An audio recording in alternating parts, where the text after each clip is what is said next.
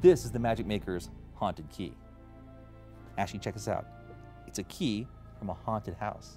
No way. Seriously, I had it covered in gold to kind of protect it. Cool. Now the cool thing about this key is this key has always turned in one direction. Every time it was used, it turned in the same direction.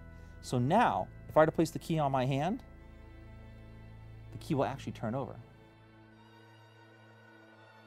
Rotate your finger around, and you'll see it'll start to turn.